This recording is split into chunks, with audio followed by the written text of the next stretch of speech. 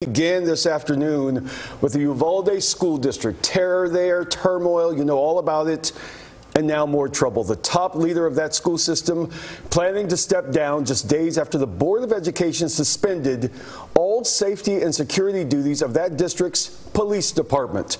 And in about 2 hours, the district is meeting to discuss the new developments.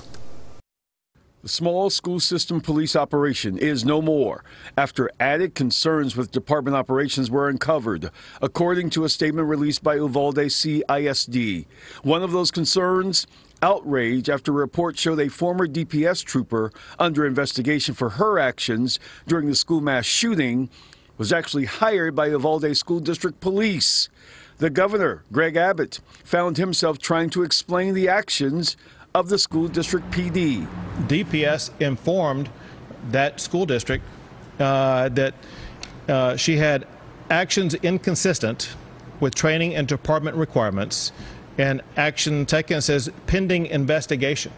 And so that school district had full information about the status of the person they chose to go ahead and hire.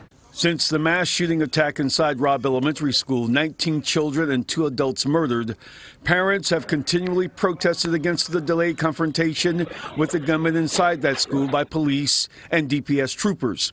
On Friday, the police department suspension was followed with a retirement notice by the district's superintendent. The board is expected to accept Hal Harrell's exit tonight. He too had been under fire since the attack at Robb Elementary. But it's something called transparency and it's something called accountability. So we are pleased with this, but it's not over yet. That board meeting begins at 6 o'clock this evening. The school district has emphasized that their schools have DPS troopers providing campus security, and that will increase with the shutdown of the school system's police department.